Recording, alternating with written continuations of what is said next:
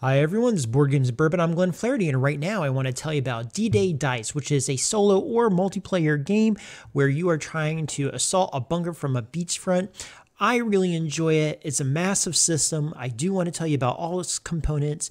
It plays fabulously solo, and I got to tell you, this game gives me one of the most exhilarating battles at the very end that I've enjoyed every time I've had it, and I've played it for quite a while. I did a promo for this game, a preview when it was about to come out, played the older edition. This is the second edition, and now I have the real version here. There's a lot of tentacles to this game, so please bear with me as I try to hit all the different aspects of it and try to share what the joy of the game is. If you haven't heard of D-Day Dice before, essentially what it is you are playing as a troop. And your troop starts at the bottom of these boards. And your mission is to advance up all these different sections and to defeat this bunker, to get inside. To do so, you're going to be rolling these dice over here. And there's 6 of them. Now, these die will give you different things, and they'll give you 4 currencies plus bonuses.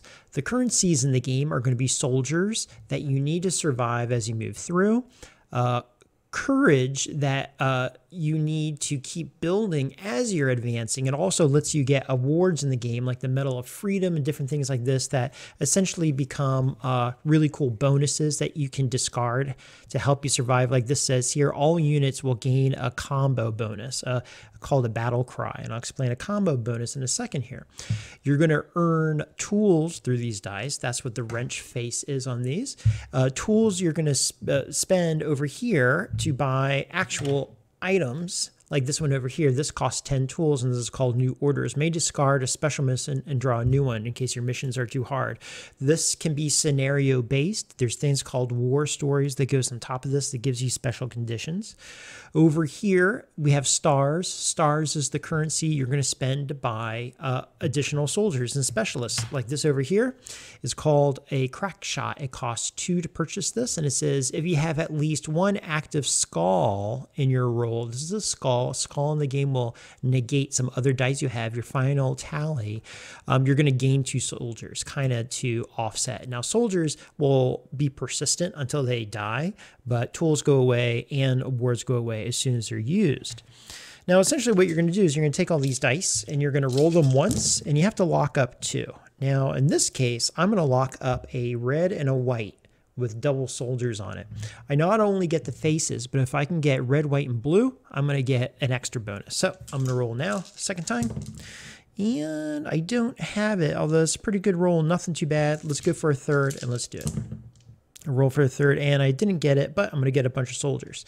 So I have all these soldiers. I have a courage and a tool. 1, 2, 3, 4, 5, 6, 7. I would add to my player score tracker here. So when you start the game, every board you're going to play on, and there's many boards, it's going to tell you how many people you start with. It also might tell you where you're going to begin. Some of the games are airdrops, and you have to roll and figure out where you're going to be. Sometimes they'll say, Condition A happens here, and you have to cross-reference a chart for your scenario to see what Condition A is. Maybe it says you're under assault, or maybe you landed safely and you're hidden. In this case, I'm starting with 4, so I would take 4, and I would add my soldiers. Okay, now once I do that, I can spend whatever currency I have. I can spend my stars to get the soldiers, I can spend my tools to get tools, and then I have to move. I can either stay in a sector that's white 3 times, or I can advance. To advance, I need to spend courage, that are the badges, but also wherever I land, I have to defeat this bunker. And this says you'll need 4 people, so you have to reduce your soldiers by 4, by 6. If it's black, means you can only stay there once. Here it's 10, plus I need machine gun fire here. Here I need to cross landmines, so I would either need a land sweeper to come with me somewhere on the board, or I would need to roll a black die to see how many of my soldiers perish. Ooh, crossing. Okay, the threshold there. Over here, I can roll to get reinforcements. Here, I need 4 courage, 20 men, and I need to do a roll. So I could have a total maybe of like 25 people that would perish on the last one. And that's basically how the thrust of the very basic game works. You know, there's other tools in there you can get that are always really cool. Just to show you, this is my favorite one, a 12-point tool. It's amphetamines. You're going to gain a battle cry, almost like an award, but I really like that one. And that's what we're going to do here. But all these boards here are double-sided, and there's a ton of different missions. Sometimes when you advance, you have a choice of where you want to go. If I go here, I'm going to get an extra tool. If I go here, I get an extra star. That influences what I'm going to buy in the future. Who I spend my money on to buy influences what decisions I go for in the future, how I can manipulate dice, which dice I choose to re-roll, what I can get away with my tools. Some are going to say your Minesweeper has to perish here, or you can't even enter if that's the case. You know, over here it's a guard of 10, plus you got to roll this. Here you might have a medic. Medic reduces your casualties, but it goes away here. I mean, there's a ton of different things. It's always very hard to get here. I mean, you're going to find that you're building up your troops here. You're staying 1, 2, 3 rounds advance, 1, 2, 3 rounds. Here, it's kind of like up in the air, and then sometimes you got to go. When you are playing, each one of your armies, now in this case I played as the Americans, are going to get your own player board, and you're going to have your own bonuses. But depending on what country you are, they're going to have different bonuses should you get a red, white, and blue. So before, let's say I had my red, my blue, and I had my double white here, okay? I would not only get the soldiers marked there, I'd get my bonus. Now, in this case, it says here, I gain 5 troops. On other people's boards, it would say things like, I get 4 troops, but everyone else who's playing with me gets 4 troops. Or it might say you can switch gear between people. That's going to be important because as you move boards, you can see here, it says max of 1 unit in this location. Sometimes you can't travel together. Sometimes you can only switch things if you're in the same unit. Sometimes it lets you buy free gear. I mean, there's a ton of different things based on who you are.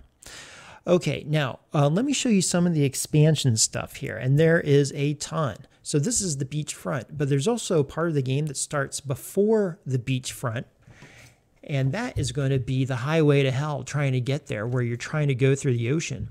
When you do that, you're going to have a special placard that tells you what the bonuses are. And when you're doing that, what happens, instead of getting bonuses, it actually makes it harder. Like if we look at this again, it says right here, if I rolled a combo, which I'm trying to avoid, it says you get a stray bullet, you're going to lose a passenger. Man overboard, direct hit, shrapnel, panic, the motor stalled, all types of things that can go wrong. Now let's take a look at the box itself to kind of show you what comes in there. 1 second, it's big and heavy. Part 1. Part 2. Now this is part of a big system. Part 3, which is if you want to play as the Germans in this. I haven't actually gotten into that yet. And then part 4 here. Airborne in your pocket. This is a crazy expansion here. I'll get to that too. But let's put this away and look over here. When you are playing, and I showed you before things get rough, these are the boards you're going to be trying to traverse on. Now, you start at the bottom here where it's yellow, and like I said, sometimes in other scenarios, you might land drop somewhere else. But you start back here. You know, you have a bunker of 4, 11, 3, you advance, 3, 7, you have landmines you're trying to get through. Remember, you can't go for bonuses, so you can't get the big rush of reinforcements and stuff. So you are really starved moving through this so that when you land here, it's even harder. So it's really about, you know, how brutal do you want to make the game on yourself? So that's a double board here. Look at this crazy one here. You're going to start down here. You can choose. Do you want 1 person to start with 3 courage or 4 people and no courage? As you advance, you can move laterally, but you can't repeat on a section. If you go up here, you have to come back down and go around, stuff like this. Double, you have to roll 2 for machine gun fire. This over here says you can only roll 5 out of your 6 die. Sometimes they're going to say, look at this, my goodness, you're going to lose a star, 15 plus machine gun fire, and then to come up here, it's going to be 18. You have to roll the dice twice, plus you need 5. Sometimes you have to get from between 2 different bunkers, which is kind of crazy. Here, every time you stay in a scenario, the first time you're there, you lose 6. Next time 8. Next time 10. It just keeps getting worse. Okay, I forget what that symbol means, but there's so many different things. The other thing I should tell you too is every one of these boards has a number. Like this says number 6, this says Strong Point Hillman number 11. There are scenarios in a scenario book, and it tells you what all the symbols are going to mean for those very specific missions you're going on. But this isn't the only type of mission you can have here.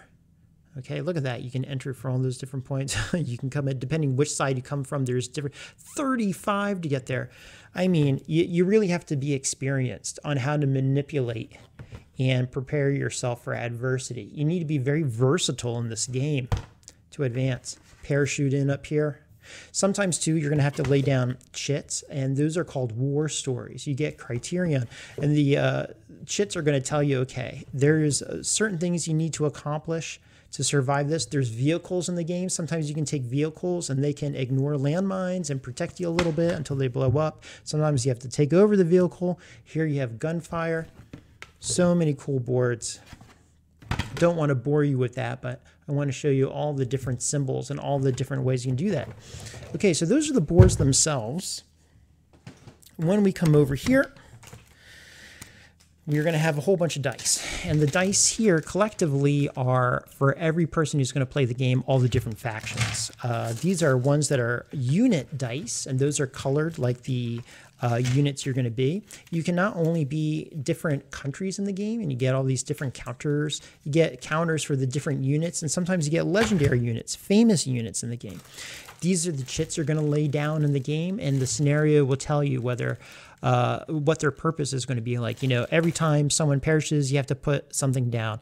And if this one area has so many chits in it, you've lost the game, something like that. Some scenarios are going to have servicemen, and they're going to say, you need to pick up so many servicemen before the end of the game. Here, this is a first lieutenant, but instead of using stars, you're going to have to spend courage. That not only makes it hard to get courage, makes it hard to move up the board. There's a ton. Look at the content in there. I mean, there's so much variety here. This was not an overnight process. These are the boats that move up the waterfronts. Okay, some of the games are going to have you using regular heroes. Some of them are going to have you using legendary specialists. They're harder to get. They're more expensive, but they do cooler things. Like this one here says the Resistance. It says you're going to obtain a battle cry, a red, white, and blue combo.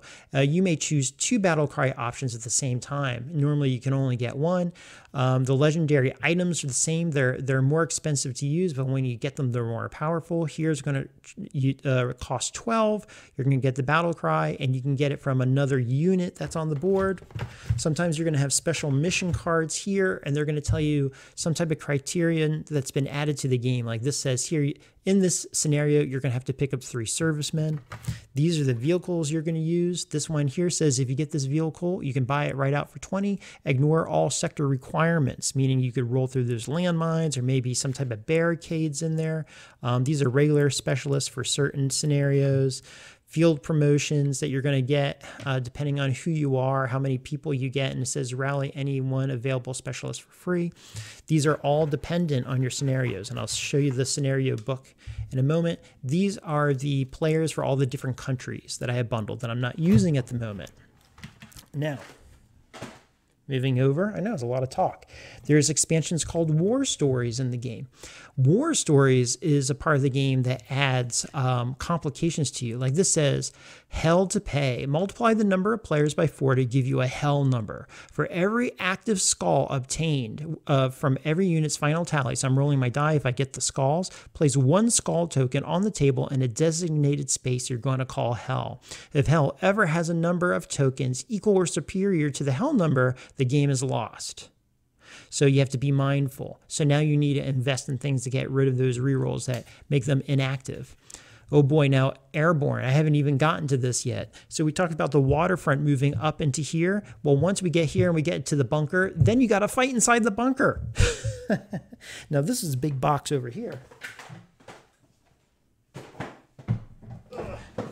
This has got to be another like 10-pound box. I swear it's heavy as can be. And inside of here is a whole bunch of chits that I've only used once, but I try to put the, here you go. You get your special little markers here for keeping all your, what do you call it? All your stats.